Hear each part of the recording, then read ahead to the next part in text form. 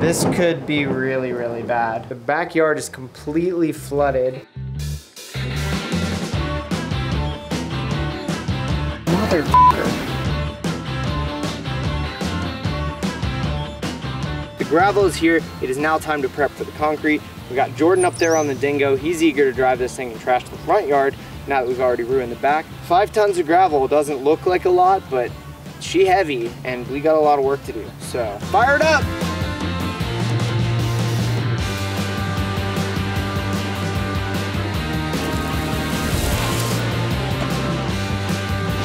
So we're over here in the pit. We went 8 inches down from where this existing pad is because we just want that to be a perfect no step. As much as this looks like a swimming pool, and my wife and I kind of wish it was now, it's gonna be a concrete pad. So Jordan grabbed the first little dump of gravel. We're gonna build a little ramp so we can get the dingo in so we don't have to work more than we have to. When you have a machine like that, we're paying to use it, so we're gonna use it. Jordan, he's eager to run the dingo. I ran it all day yesterday, so I'm gonna let him just run my front yard. He's gonna run in gravel and I'll just stand here with the rake. We'll get to it.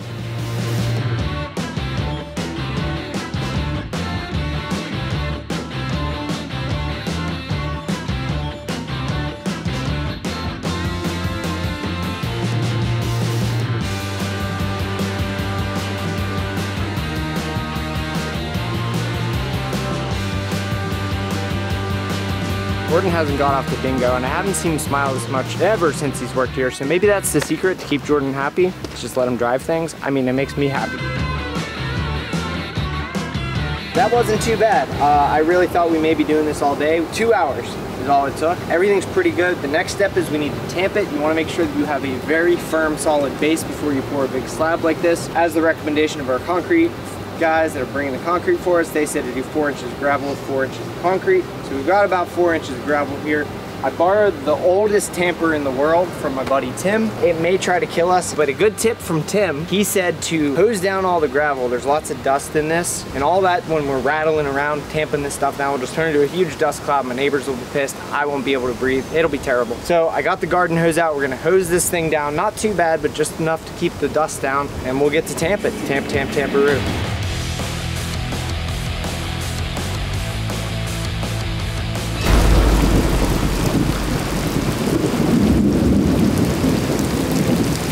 We were at the store grabbing supplies for the next couple days, and torrential, like the worst storm I've ever seen, came through. The backyard is completely flooded. All the gravel is completely filling with water. Got a river coming down the yard where we were driving the dingo. The dingo's in the driveway at least. I was about to go return that, but I don't know what I'm gonna do.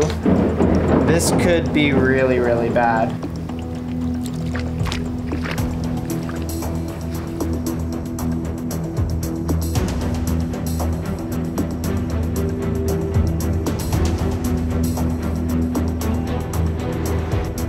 Meats is smoking and the boys have been playing with these rocks for 2 days. Now it's time to actually put them to work. We're gonna build the forms. They're gonna sit around here, so when the guys come with the pump truck, we could just pour right in. We're not doing rebar or mesh because we are doing fiber in the concrete. I talked to some pros and they said that's the best way to do it. So that should save us some time here. Let's get the form in. So we'll edge this with some nice fine stone here and it'll look pretty sharp. So the strings are gonna give us where we're gonna lay things out. So Sam is doing exactly that, just dropping a pin in. And then we take a little trench here. We've got 2x6s and we only need 4 inches in height. You don't know how to wet scrape? I don't know. One thing that we were told is pretty important here is we're gonna spray these with diesel fuel for a release once the concrete's coming next week. We're spraying them with diesel? Yes, you Great day.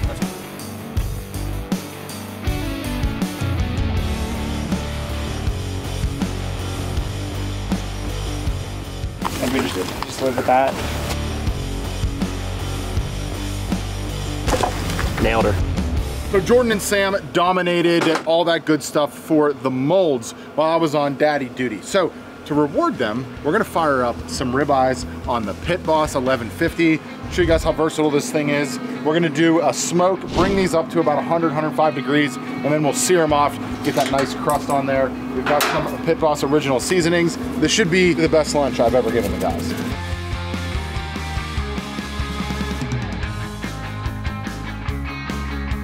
now that I've got these probed, I can actually track their temperature on the app that comes with the grill, which is awesome, which means I can get back to work. Let's go.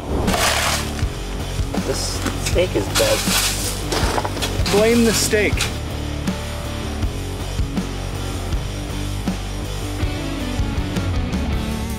These suckers are up to temp, so now I'm gonna pull the probes and then we're gonna fire this thing up to as hot as we can get it for a sear. And don't forget to stick around to the end of the video if you wanna win one of these from Pit Boss.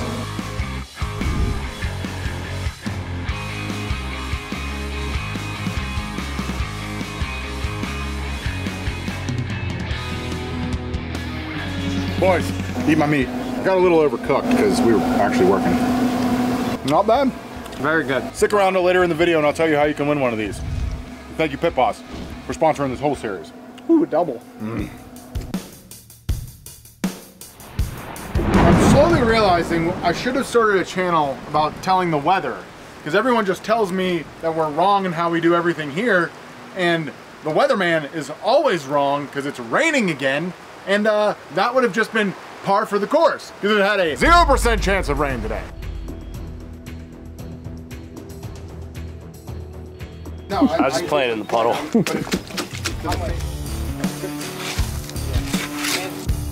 Jordan, stop playing in the mud. We just need to Fix that pin. All right, my children. What we know and what we don't know, which is most of what we do know, but don't know much. This is gonna work. We're gonna stake around the back of it, and then we're gonna actually let this dry, because it's supposed to be sunny out for the next day or two. And then from there, we'll get a couple more bags of gravel in here, bring everything up nice and level, damp it one more time, and then we're ready for the Crete, son. Ooh, damper. It's a tamper. Look, I am dehydrated. The next day.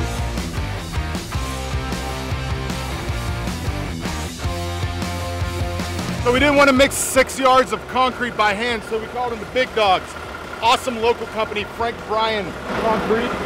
They've been doing this since the 1800s. Bringing in the big guns. Let's go.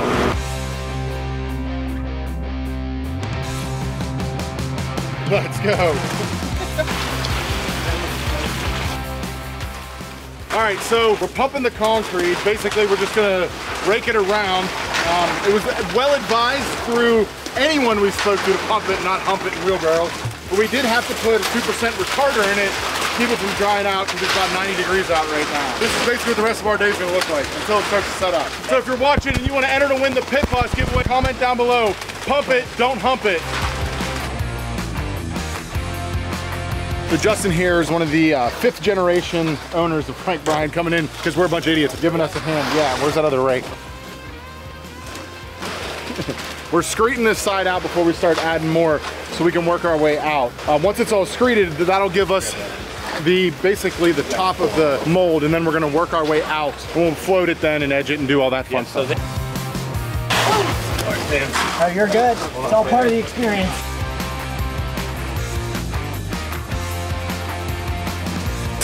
It's too hot.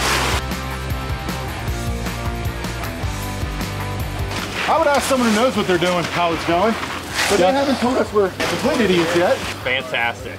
Thank God for Justin. Gotta get that man some T-Pros after this. About 30, 20 minutes, 30 minutes. Twice the speed I thought we'd go. With your help, it's actually We're good. astronomical. We overfilled it because we don't know what we're doing. But I think that's probably pretty common. This wheelbarrow that was sacrificed earlier in the project is now getting sacrificed again.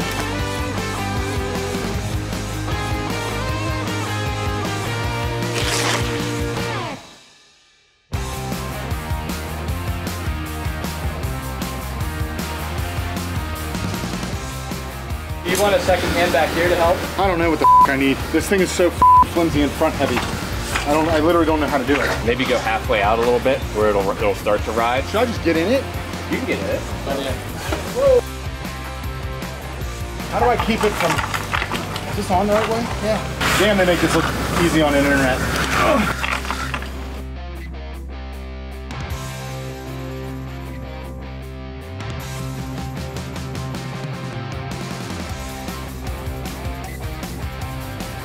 It started to set up. We both floated it twice. as per the recommendation of people who are way smarter than us, because we are idiots that don't know what we're doing. We'll edge it, then we wait, because we gotta let this set up a little bit, and then it's on to the stamping, which I'm not gonna lie, I'm very nervous for. I can't say thank you enough. Frank Bryan came in. Justin, one of the owners, is literally in the hole, in the pit with us. Just awesome local guy. Really cool if you're in the Pittsburgh area. They've done everything from like entire industrial buildings to residential patios and sidewalks like this. So check them out. I'll have a link down in the description. Huge shout out to those guys.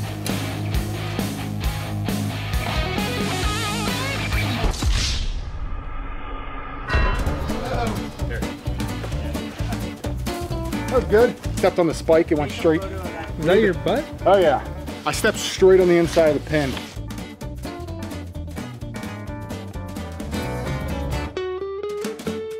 Nice outdoor shower. Yeah, special water feature in this guy.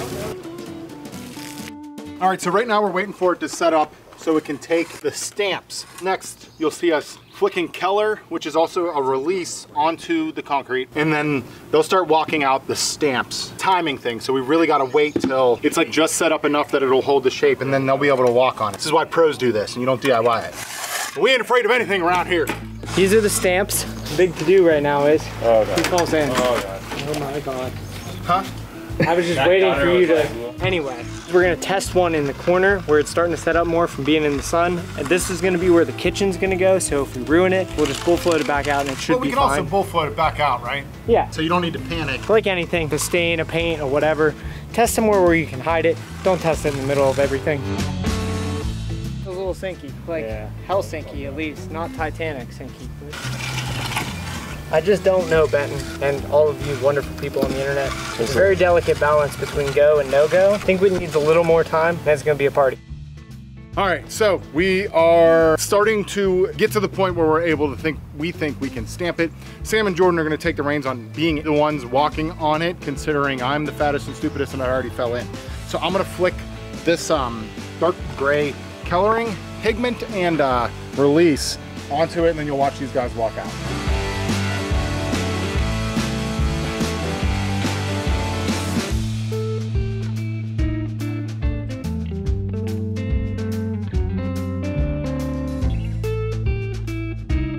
This looks like we know what we're doing. I think by the time you get over here, it'll be all right. Yeah. It's a little wet, but just stick the random one down, just press it around it, Okay. and then we'll come back with the trowel. Got it. That counter's gonna be here, so Okay. it should hide. This pipe is inside the counter. These are made in America, so at least we have that going for us. This is about as America as it gets for being a 4th of July weekend. I'm stoked. Starting to hold, we're not really sure. None of us have a ton of experience doing this. We don't know exactly if we're good or not, so we're just gonna keep going and pray that we don't ruin it. We're scared, we're sweaty, and I hope there's cold beer at the end of this. The flimsy ones are for the edging because the patterns can't get to the edge. It'll leave some gaps and stuff. So it'll still have the texture, and then you can come back and use a different tool to make it look like it's a stone.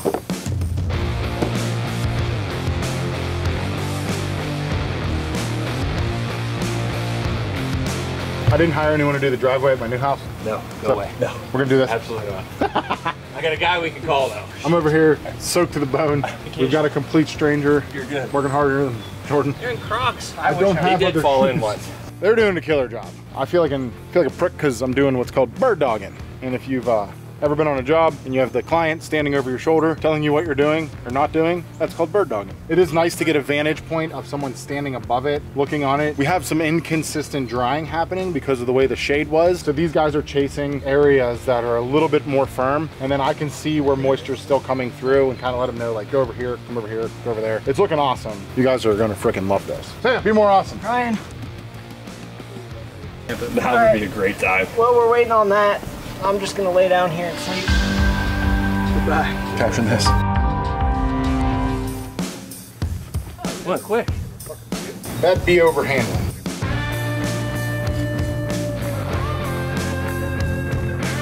Yes! I was so scared to do this. Justin, Frank Bryan Concrete, is the MVP. He gets trophies, beers, barbecue, boots. We're hooking him up with all the things for how hard he worked today. Definitely outworked all of us. He outworked all of us, and he's allegedly a clean boot guy, so this is done. We just have to pull these last couple pads that are now stamped. John's touching up a couple corners that we couldn't quite get into without the flex. I think it's time to drink beer. Somebody else clean this up. I'm just essentially creating grout lines to where the pattern couldn't create grout lines. I learned about it actually when we did the brick on my deck. And if you haven't seen that, go watch it, you clowns. I feel like I throw up, but that's fine. All right, it's the next day. We're dry. Ish.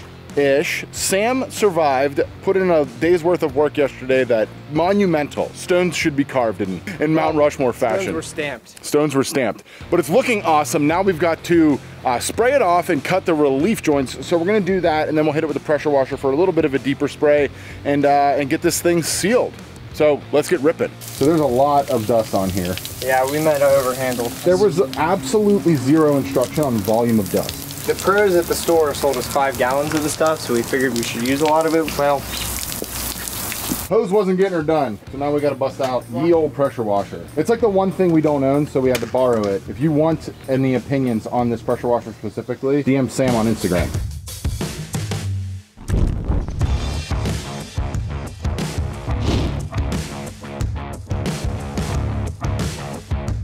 well, this project just keeps getting better. I mean, I was super happy with the way it looked. As soon as we tore up the pavers, it already was better. And we were like, damn, this looks good. My wife and I were checking it out last night. She's super happy with it, which is really all that matters, right? Huge. She didn't really trust what the hell we were doing. I don't know if she fully understood or just is used to my and John's chaos and it's just like, whatever, nerds, just don't make it suck. We did a light pressure washing. We'll probably pressure wash it again a time or two just to really get all the dirt out of it. Because of the texture of it, it's not like a perfectly flat surface, so the water will never fully come off of it, but it does drain. We need to cut some relief joints into the concrete. We've got a diamond wheel here on an angle grinder. Did you say wheel?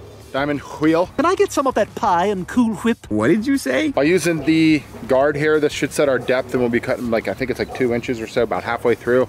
And that way when the concrete expands and contracts, it should crack down these joints and not like randomly somewhere and make issues. Or at least that's the theory. So we're gonna run some chalk lines and Sam's gonna burn these in. Should be awesome.